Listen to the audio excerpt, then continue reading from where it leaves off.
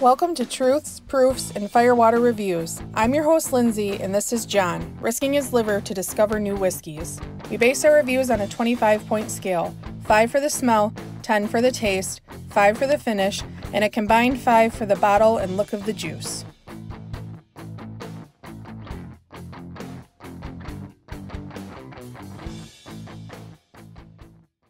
This is nice. Yeah, another good wafty one. This is very nicely oaked.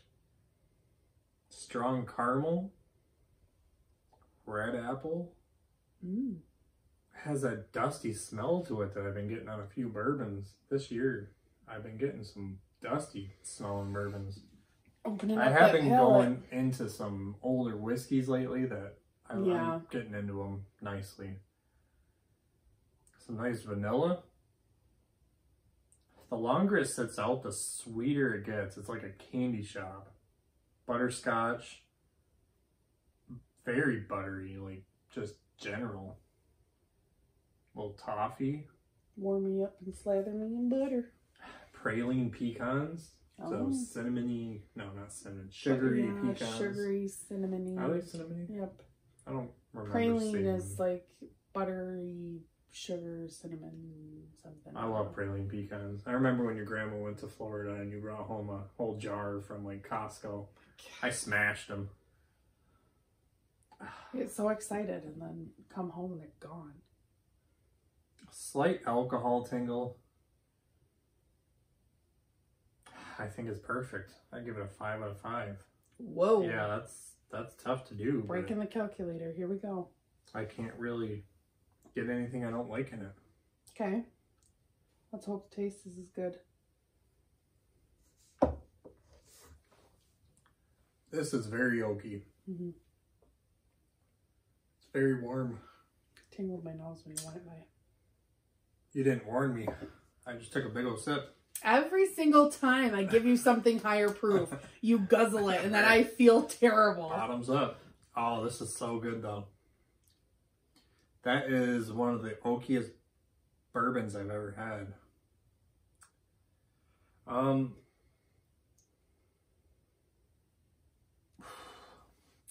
Very similar to the nose. Maybe a little less sweet. A lot of pepper in there. Black pepper. Vanilla, caramel, a little cinnamon, very buttery, just like the nose.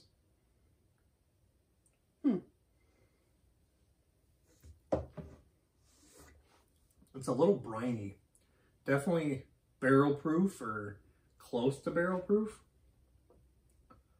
The next couple sips are definitely a lot smoother. That first one really hit me. And I've been drinking for the past hour. I haven't been drinking anything this high proof. It's at least 125. There's a nuttiness in there. It's like a dried almond. Not salted or anything, just like a bag of dried almonds. Assuming all like almonds are roasted, dried. Yeah, roasted almonds. Yeah.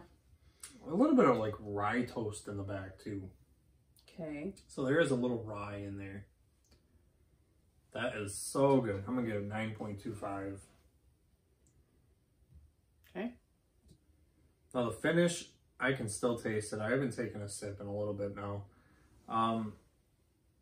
The oak comes very, very drying. Comes through very drying. You know that feeling yet? Do you want to explain that? Because I'm a little confused. Take a sip. I mean, people that know or drink aged stuff, it's very dry. I don't know how to say that.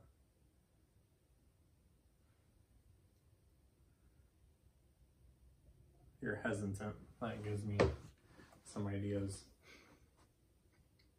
Like, it doesn't feel like it's moist, right? That oak is like, feels like it's pulling moisture out. I don't even know how to describe that, but most of you know what that means. I'm sorry. She don't do this. Great. The vanilla comes through and that lasts a while. Char kind of sticks around for some time.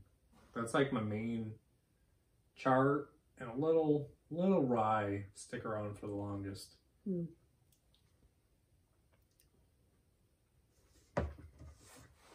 great mouthfeel. I really do like that dryingness. It feels like it's pulling the moisture out of your tongue. I don't know. It's like, it's weird. I get what you're saying, though. I'm going to give it a 4.5. Mm-hmm. That dryness, I do love it, but it might be a little overpowering. Okay. But definitely very minusculing overpowering. Making up words. Minuscule. Did I say great mouthfeel? I already forgot. You sure did. Let's move on. Perfect to the look. mouthfeel. Look is very dark. Holy cow. Nice though. That is like cedar. No, that's darker than cedar. Mahogany. We're just going mahogany this time. Mahogany. Red mahogany. Is that a type of tree? Sure. Okay. Yeah. It's a red mahogany. We'll go with that. Apparently I'm a tree farmer now. It's pretty. Very, very thick legs. Many legs. They just stick too. That is perfect on the legs and color by far. 2.25. 2.5? No, 2.5. Did I say 2.25? You did. Okay. 2.5, perfect. Any guesses? Yes. I taste a lot of age, a lot of proof, certain profile of Elijah Craig, Heaven Hill, so I'm going to say Elijah Craig. We have a couple different bottles. Is it the new one? B520? B520, oh, look how dark 127.2. 127? That's a little lower for a normal Elijah. Yeah. That is delicious. So for you guys that aren't familiar, obviously we are huge fans of Elijah Craig. If you do not know or seen any of our videos, shame on you. That's between this and Booker's and maybe Knob Creek now, those are my dailies. Yeah. So Elijah Craig has a 12-year age statement on everything it puts out. This is their barrel proof. They introduced this in March of 2013 was their first release. It's usually the high 120s, low 130s. It's usually in the 130s. Most of them have been in the 130s, so they're one pretty. Was 136. Yeah, they're pretty proofy. Last year they did have one 122. Yeah, that was pretty low. I didn't get to try that one though. So 78% corn, 12% malted barley, 10% rye. There's that nice little rye bite in there for you. MSRP is $65. Which we get it at that. And surprisingly, in Michigan. Michigan. Surprisingly. Elijah Craig is not hard to come by, and they've been putting stuff up. Now, yes, I know the rye and the toasted barrel we're probably never going to see, but people in Tennessee and a few other states I see cannot get this at all. Oh. I don't know why we in Michigan are getting this. We don't get anything. If there wasn't a barrel here, I would fall off my chair. One. I can always grab one of these. For once, Michigan has something people down south don't. That's phenomenal. Even in Kentucky, it's harder to find. Golly. It's crazy. So, Elijah Craig is a huge staple in this household. We love it. It was the bourbon that got me into bourbon, and John's been drinking it since he was knee-high to a grasshopper. What? So, you knee-high to a grasshopper? You old. That doesn't mean old. That means short. You've been drinking since you were a baby. I don't know. I have not. I've been drinking since I was 21-ish. Boone's Farm before 21. Don't tell anyone. Okay. So there are 4 releases of Barrel Proof every year. They do one in January. Huh? There's 3. I'm sorry. There's 3. Booker's, you got me. Yeah. Huh. Okay. There are 3 releases every year. They go off of the month, the year, and the month, the release, the month, and the year.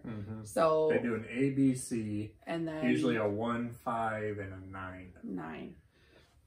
And then the year. And then the year. 20. So like we have an A119, which would have been the first release of last year. I will say we can get this year, but Larceny, I cannot get the new badge. Yeah. I messaged Larceny and they said, well, that one went out in May, so you probably should look for the next batch. We never got to the second No, batch. we didn't get the B batch, so... I wonder if it's behind or stuck in a warehouse in Michigan.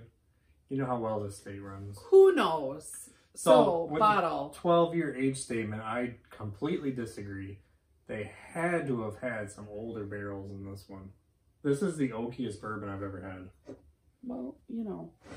I've had 15 years the highest, Knob Creek, and that was really oaky. Maybe they just know where to put their barrels. But remember, they also have to go by the minimum barrel that's in their batch. I'm aware. Just like I also heard, this didn't affect my notes because I didn't know what it was.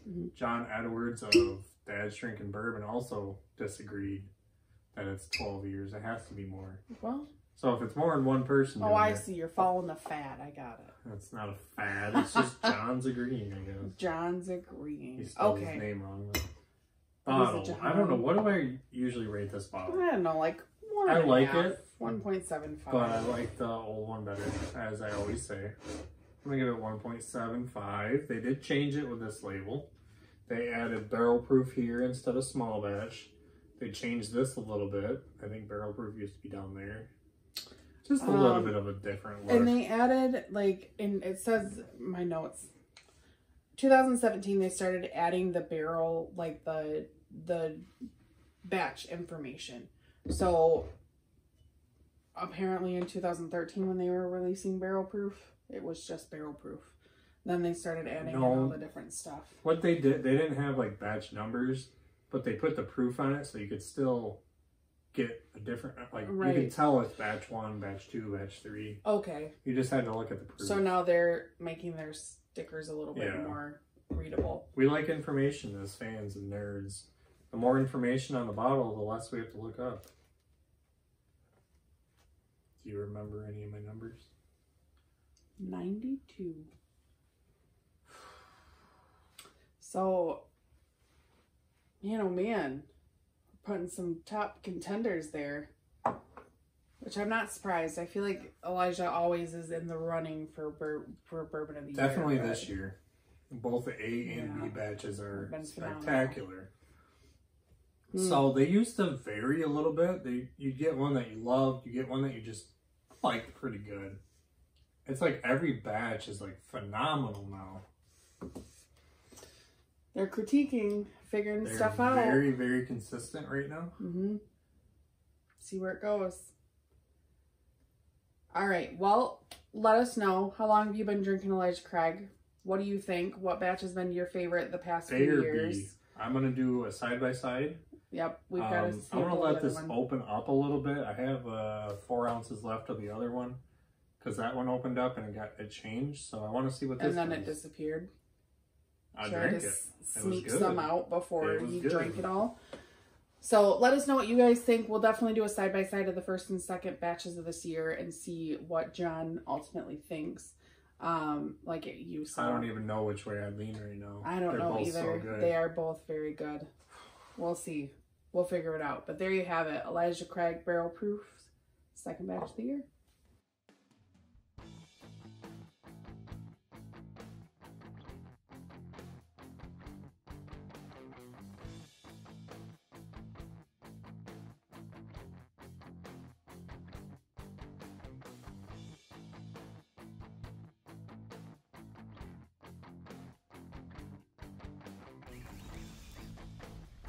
So that wraps up this review.